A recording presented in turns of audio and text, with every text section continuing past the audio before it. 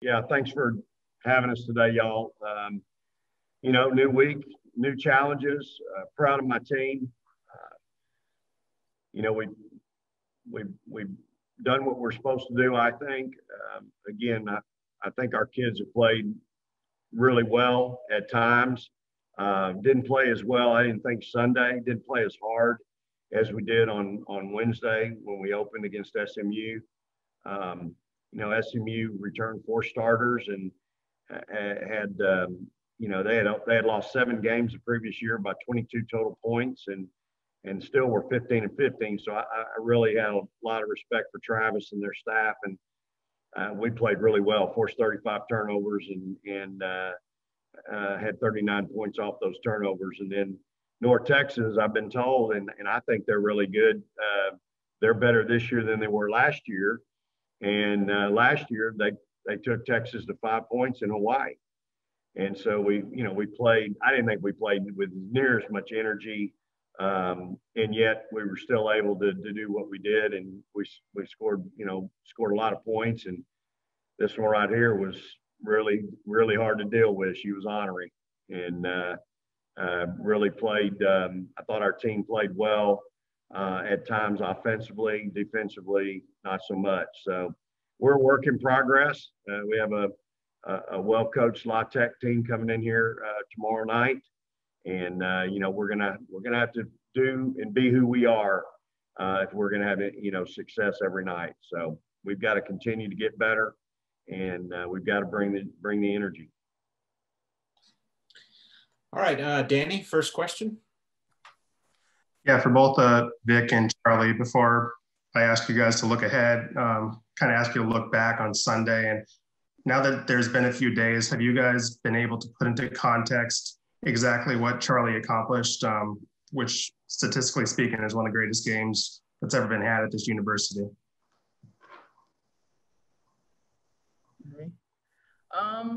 I would just say that game, it meant a lot to all of us. I mean, just for us playing hard, like Coach said, we didn't play nearly as hard as we did in the SMU game, but I feel like my teammates in particular found me in a lot of open spots. It wasn't just me.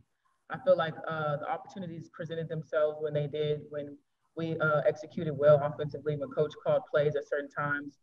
When someone's hot, if it's not broke, don't fix it. So we just continued to do what we needed to do in order to get the win that day. I've seen lots of performances in 35, 36 years in coaching, and that's certainly one of the most dominant. Again, I thought her teammates did a great job of setting her up and made some really good passes to her. High-low obviously was a big part of that, but she made 2 threes. She made one coming down running the left wing like a guard, caught it in stride and turned it loose. And I mean, she's got a unique skill set, y'all, and she's got a chance, I think, to be one of the greatest ever here.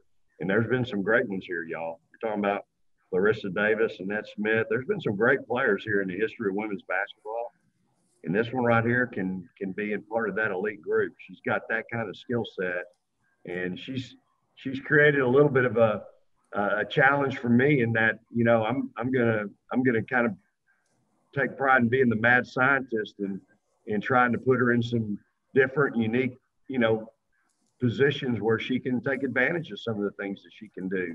So it's going to be fun, and we've just got to continue to get better and keep working as a team. But I think she would tell you her teammates, they did a great job of setting her up and giving her. And again, 14 for 15 at the free throw line. How many 6'5s can walk up there and shoot free throws like she can? Probably jinxed. Howard, you're up. Appreciate it. Vic, Charlie, good to chat with you both as always. Vic, if I could start with you, I have one for each of you. Specific to Charlie's game, when you first took this job, you talked about the importance of reaching out to Charlie and making sure to have her as I think you said something like a base of operations, but what, if anything, is different, improved beyond even what you knew of her game when she came in and when you came in last spring? That's all I did. Well, I think the one thing that stands out for me is from day one, her motor just runs at a really high level. Individual workouts, you know, she doesn't even take off a play in individual workouts. I mean, she's explosive in everything she does in an individual workout. And so her work ethic really impressed me early on, and it's never wavered. Practices, you know, very rarely does she down there taking herself out of something that we're doing. And there's other players that need to get in and get reps, but not very often is she one to take herself out of something. And that's a sign of a great player. You know, if she makes a mistake, she gets out. If there's a consequence, and then she gets back in and we fix it, and she's moving on.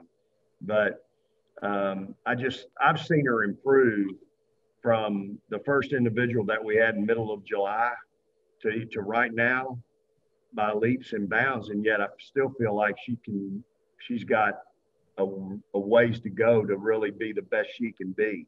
She hasn't seen a great, you know, to me, she still hasn't seen a great defensive team yet, and how people are going to challenge her. And, you know, but I do think we'll be able to play through her. And that's important. When you got a big and you can play through them, that's really important. And I think Charlie possesses that skill that's going to allow us to play through her on some nights when she might have three people hanging on her, like clothes on a clothesline. So she's unique, Howard. She's got a really unique skill set that allows her to be put in a bunch of different situations to be successful. Well, that's actually a jumping off point for my question for you, Charlie, which is, you know, Vic talks about how unique you are, and certainly your development level at this point in your career is singular, but there are more and more players at the next level. You know, we've seen the last three MVPs at the WNBA level are 6'4", 6'5", and capable of doing a lot of inside outside. And I wonder whether you think your development as a player growing up had anything to do with seeing more and more of those models, and how much of that stems from, you know, that becoming more of the more common, let's say, at the very highest level in the game. Yeah, I definitely think it makes you more hard to guard. Growing up, I saw players like, I looked up to Candace Parker, like Asia Wilson, people like that. And just watching them play, you know, they can go down low, they can step out. It makes you really hard to guard. And I feel like when you're one-dimensional, you're limited. But I feel like if you have the skill set that I have, which is unique, and you keep building on it, it makes you harder to guard. And speaking about the next level, I mean, it's more common in the next level because there are 6'7" posts, and you can't be 6'3", you know, 6'2" down low at the post. So you have to build your game to where you can be hard to guard. And I feel like possessing a skill set, shooting outside and dribbling, things like that, can put you in a good position, and have a good coach to put you in a position to make plays for your team and not just be one-dimensional. Thank you both. Thanks, Howard. Just as a reminder for everybody, if you have a question, you can just use the raise hand function on Zoom. Go ahead, Danny. Vic, is there an update on Lauren's status? And to follow that up, consistently when we've asked you about Lauren in this appeal, you've used the word fighting. What exactly are you guys fighting? Because it does seem like transfers are being approved at a pretty high basis. So what is the holdup with Lauren in her case? You just said it. I mean, it's really frustrating, Danny. I'm just telling you. And you know, we're now at a stage where you know, we're continuing to fight for what we feel like is right for the kid. And I'm at a place here at Texas where, you know what, we're going to fight for our kids. And we've got administrators fighting. I'm doing everything I can. But our administration, I mean, I can't say enough about them, all the way up to the top to Del Conte and our compliance folks, you know, Chris Plonsky. We're all trying to make a case for this kid because we feel like there's something justified. And unfortunately, I can't really share a lot of the specifics with you right now, but at some point I'd be glad to. But we're just hoping like heck that, I mean, you said it. You look across the country and it's at an incredible percentage rate how many kids are getting immediately eligible. And they even sent out there's been some things sent out from our organization to all our coaches wanting to know, if we would agree or disagree with them approving it right now, across the country, the one-time transfer because of COVID. Just you're going to need players at some point. You could potentially be down to, 4, 5, 6 kids, and that's not a healthy environment for competition. I mean, you think about playing a 40-minute game, you're going to have 4 or 5 kids play 40 minutes that night. It's not healthy. And I think we're all, including the NCAA, we're all about the kids, and we don't want to put them in a position to not be successful. So, there's a lot going on out there just in the association, as well as what we're trying to get done for her. So we're just going to keep fighting. I will say this, Dan, we may have something by the end of the week. And a quick follow-up, is there an update on Kyra and her availability? Yeah, so good news. We got it about 30 minutes ago. She's probably going to see some minutes tomorrow night. So how many? Don't know. I wouldn't say she's going to just go out there and light it up for 30 plus, but she's going to get to play a little bit, get her feet wet, and she needs to get back in practice today and get back to doing some things. She's going to have some rust to knock off, but that's a kid that's been around a while, and it won't take her too long. She's been so diligent and worked so hard in her rehab, and Heidi, our trainer, has been incredible with her, and Zach. So I'm excited for her. She's chomping at the bit. Go ahead, Riley. Hi, Coach. How long?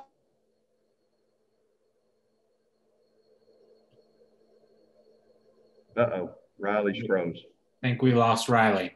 All right, we'll come back to him if we can get it figured out. Go ahead, Zach. Hey guys, thanks for the time as always. Vic, you used the words like with Charlie with as one of the greatest, and there's not a lot of coaches who are going to go that far publicly, especially when she's sitting right there next to you. What is it about the nature of your relationship so far that even 6-7 months in that you feel comfortable giving her that kind of boost and that she can handle that? Because it's only game 2, really, Well, number one, I'm always going to keep her grounded. I talk to all of our team about staying humble and staying hungry, and I'm real with her. I mean, she knows I'm going to coach her every day. I'm going to demand of her. I'm not going to be her buddy and take it easy on her. I'm going to coach her, and I'm going to make her better. And I think we have that understanding and respect. But I also think she's a great kid. And I think she enjoys being a kid. And I like being around, young people that enjoy life and enjoy being kids. I mean, I'm in the kid business. So she's a lot of fun to be around. At the same time, when we step on the floor and we step between the lines, I think she's mature enough to understand that's work time and business time, and we got to get better. She's only played really 1 year, y'all. That was last year. I mean, her freshman year, I remember playing Texas wondering, okay, when's Charlie coming into the game? And she didn't play a lot. And then last year she played quite a bit and had a really good year and was all Big 12. But, I mean, y'all, I've done this a long time. I've been around a lot of great players. And you know what? Why not embrace the expectation? And if you have goals, if you have aspirations of being the best, well, let's talk about it. Why run from it and hide from it? And again, she knows what if she wants to be one of the all-time greatest that's ever been at Texas, she knows what that entails. If she just wants to have a great season, every now and then that's okay too. But that happens all the time. But if you want to be one of the greatest, if you want to be mentioned with the greatest that have ever played here, she knows what that equation looks like. And we talk about that. And so, again, it's kind of like being picked first to win your conference. You can either lead from the front and try to do it, which is really hard, or it's real easy when you're picked fifth or sixth and you finish third, you know, everybody's, you know, that's a little bit easier in my mind to do. It doesn't matter who we're playing from now on. She's going to be the focal point of everybody's defensive game plan. That's the way it is. So there's no point in hiding from it or running from it. We got to embrace that. It's my job to teach her how to deal with different things, double teams, you know, whatever. And at the same time, put her in positions to where, you know what, other teams going to have a hard time guarding her there, or they're going to have a hard time guarding her in that action. But at the same time, it's about the team and what's best for the team and for us to win. She knows for us to win every night, she's got to do certain things. Celeste Taylor has to do certain things every night for us to win. And if one of those two take a night off, we probably aren't going to win. So everybody's got a job to do. We always say it, do your job. And for Charlie, she's got every day, she's got a job to do. She's got to do her job. I got a bunch of young freshmen looking at her every day going, okay, well, she's working pretty hard. I guess I'll work hard too. And that's part of being an upperclassman, because I don't have any seniors. I mean, I have Kyra and that's it. So my junior class, her, Audrey, and Joanne, that's my three juniors in my junior class. So that's who's setting the example. And I'm going to tell y'all something. Those are three really special kids that are doing a great job of setting a great example for our younger kids. And then Celeste, you know, again, another motor that just never shuts off. So if I could just kind of really follow up quick then, Charlie, for your perspective then, after hearing not only what he had said before, but now all this, how do you then compartmentalize and shoulder that expectation and making sure that you don't let up and that you do what you need to do for the team to win? I just make sure that I just show up every day, being the best example I can be. That goes along with preparing for a game, preparation for a game, having a good mindset consistently, not getting too high or too low, because I've been in this position before and I've been dependent on before, but at the same time, it's more responsibility when you're an upperclassman. You know, you just have to take on a big role. It's a lot of shoes to fill, and you just have to be able to be dependent on, but at the same time, handle your situation and what's going on with you, you know. So just being the best leader that I can be is going to help this team a lot, and that's all I could do in every situation I get. Thanks. Go ahead, Howard. Vic, a little bit different topic, but you guys a few weeks in and the season a few weeks in, it's obvious this is not a normal season in terms of scheduling, in terms of any way you'd customarily think through come March, which teams ought to be in, what the seedings ought to be. Any of that seems out the window. I just wonder, is somebody thinking, you know, bigger picture, just in terms of the game as a whole, what do you think is a way forward to be able to figure that out in a way that's fair to the largest number of teams, that gives a team like yours that should be in the title mix an opportunity to do so? Well, first of all, I mean, if we can navigate our schedule, we've got a good schedule. I got A&M and Tennessee in non-conference. I had South Florida at one time, but we lost each other because we started so late. I said this the other day to our kids, and I'm going to rephrase it today in film. I said, hey, we only get 25 opportunities this year, so you can't take any of them for granted. So you need to be ready to go every night. We were talking this after the game. That's not true anymore. We don't know how many opportunities we're going to get. You know, we could get a phone call tonight or tomorrow morning that says some, you know, support staff person at Louisiana Tech's got tested positive and they're not coming, or they can't get out of the bus. I mean, that's happened already this season where you got a team outside of an arena, they can't get out of the bus because somebody tested. So we're not guaranteed anything. And so I think the answer to your question is I think there's going to be a lot of eye test. I think, and, you know, that's going to come from more than one person, and it ain't going to come from me and you, you know. But I think there'll be a lot of eye test. Again, if we're fortunate enough to be able to navigate our schedule, if we're successful, the proof will be in the pudding. Well, I just related to that though. Like, are you going to look for opportunities to add? Like you said, there at any moment a game could be canceled. Yep. There are, you know, people like Jeff Walls are going on Twitter and adding games. Will you do that to kind of maximize your resume that everyone seems to be making up along on the fly?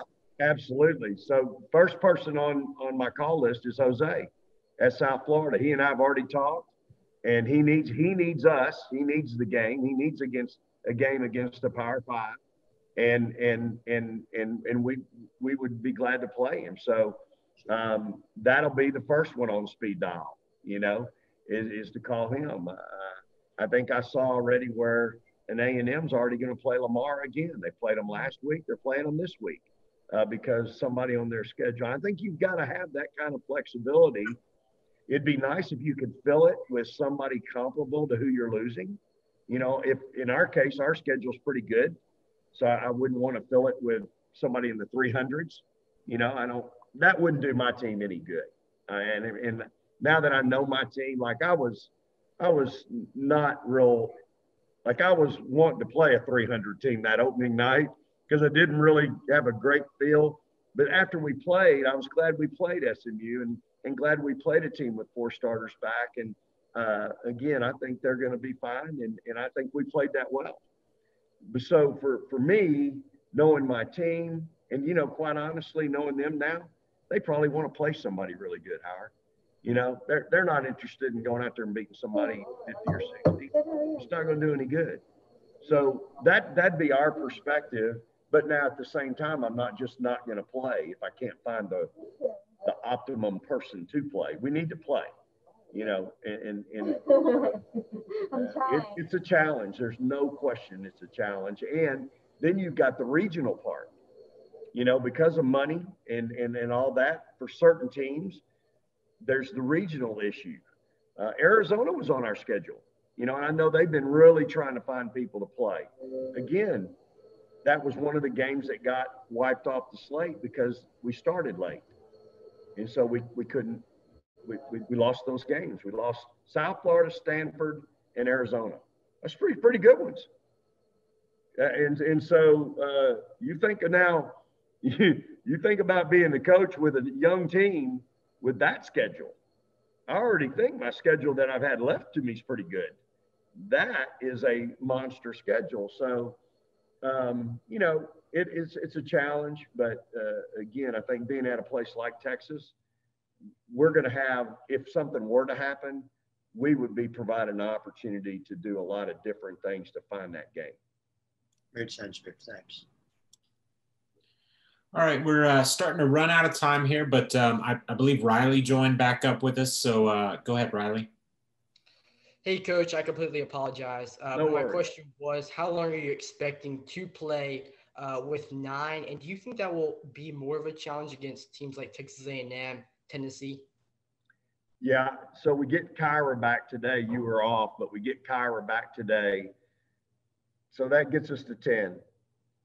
And, you know, we'll I do worry about depth, Riley. Depth is could be an issue. Again, of our 10, 4 are freshmen. And so that's a big load for a young person to take, you know, throwing them into an A&M or a Tennessee this early in their careers. And yet it's beneficial come February and March, you know, for those kids. I mean, that's invaluable. So, you know, depth is a little bit concerning, but at the same time, I do know my team now, and I've got some kids that they don't want to come out of games. Like, she don't want to come out. Like, she's in she's as in good a shape as anybody we got. And she doesn't get tired, and she don't want to come out of the game, which I can appreciate. So, and Celeste is kind of the same way, you know, she don't want to come out of games. So when you have players like that, as long as they can play effectively and efficiently, you probably aren't interested in taking them out anyway. All right, I think we've got time for one more. Danny, go ahead. Vic, do you have a quick scouting report on Louisiana Tech? And then Charlie, just your thoughts about getting 2 more chances this week to get better and improve against a good Louisiana Tech and a really good A&M team. Yeah, I would just say take it one game at a time. So we got Tech tomorrow. I would just say approach it the same way as we approach the other games with a good mindset just to win and go out there defensively and attack them. I feel like whatever was working for us, they're gonna adjust, and so they're gonna know what I did last game, and they're gonna adjust, obviously. So we're gonna have another game plan for that. And if they don't, we're gonna do the same thing. But I feel like just getting prepared mentally for these games is gonna be a challenge for us. But I mean, if we go out there with a good mindset, we can definitely do some damage. And so we're just looking forward to the next game, one by one. Yeah. So first thing that jumps out at me, Danny, was they had 28 fast break points last night. Man, that's a lot of fast break points. And so our transition obviously will be a focus today, transition defense. And so, I think their guards created some problems for their first 2 opponents with how they wanted to defend. And at the same time, defensively, how they're going to guard us. I think, I have a pretty good idea of what they're going to try to do. And that'll be something new for us. And so seeing our kids in that environment and trying to respond with that will be good for us. So, again, Brooke, I recruited Brooke to Arkansas, lost her to La Tech. I think she either played for a national championship or won one there. Her and her husband are co-head coach, and they do a great job. I've known her a long time, very competitive. She is super competitive, just as she was as a player. So, I'm, again, looking forward to the challenge. Obviously, you got 2 programs historically in the history of this game getting together. That's always special. And so, again, looking forward to watching my team play. I'm always excited about seeing how we progress and how we get better game to game. And this is another opportunity at an evaluation to see that.